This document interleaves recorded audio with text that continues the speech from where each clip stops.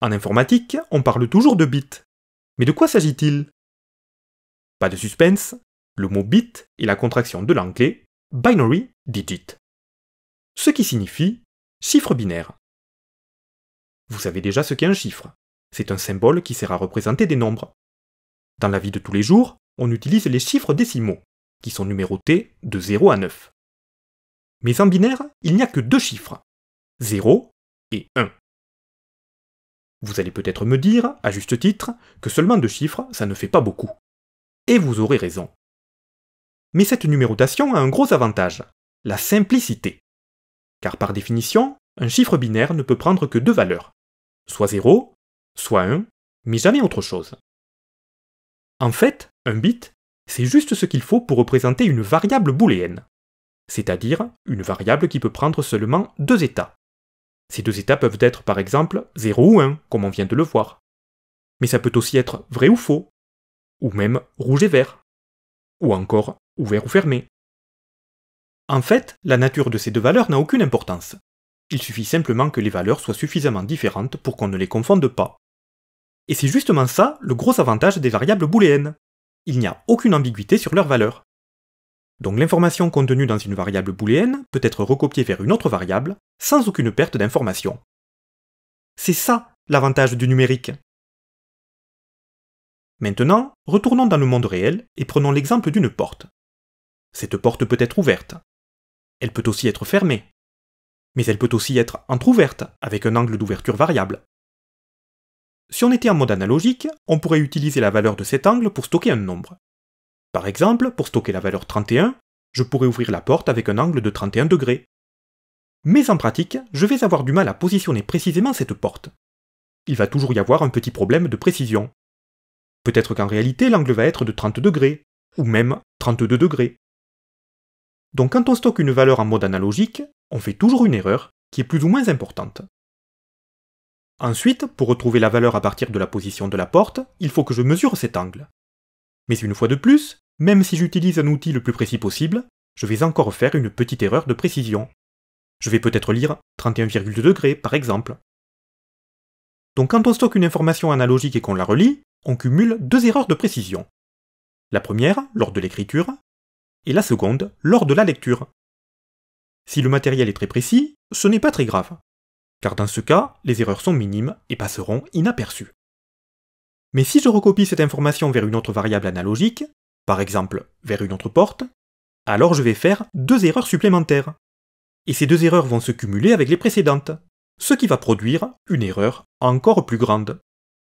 Donc le gros problème des signaux analogiques, c'est qu'on fait toujours une petite erreur quand on les stocke et quand on les relie. Et au fur et à mesure des copies, on perd en qualité.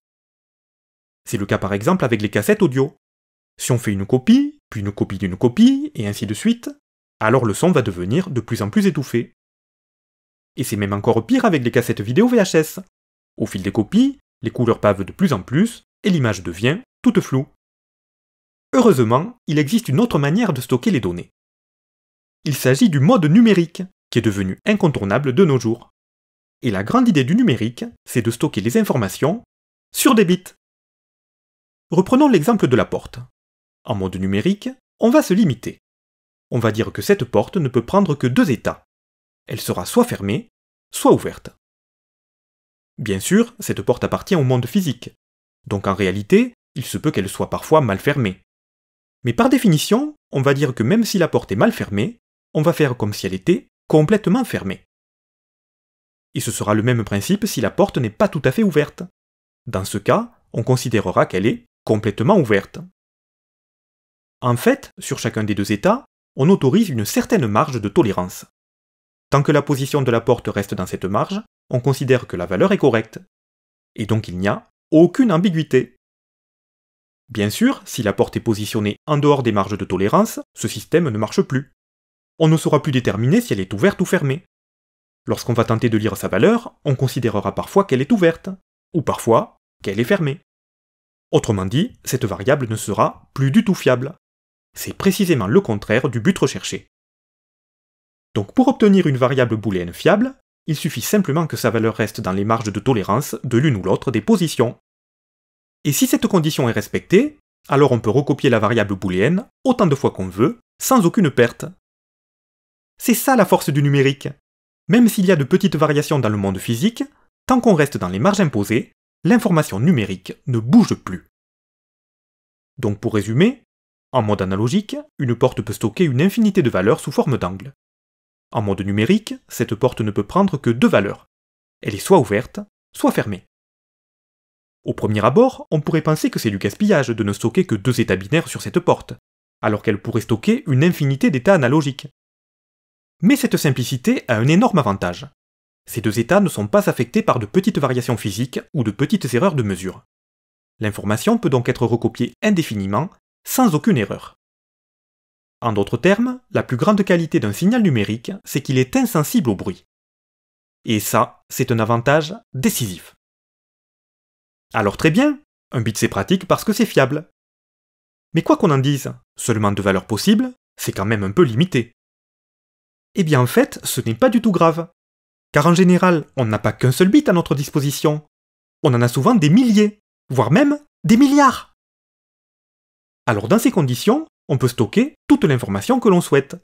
Il suffit simplement d'utiliser plusieurs bits. Mais nous parlerons de tout ça une autre fois. Alors pour aujourd'hui, on va s'arrêter là. Retenez simplement que le gros avantage des bits, c'est leur fiabilité. Même si on peut créer des variables booléennes de plusieurs natures, le plus souvent, on les représente avec ces deux chiffres, 0 et 1.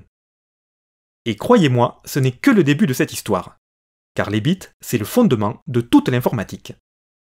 Alors à très bientôt.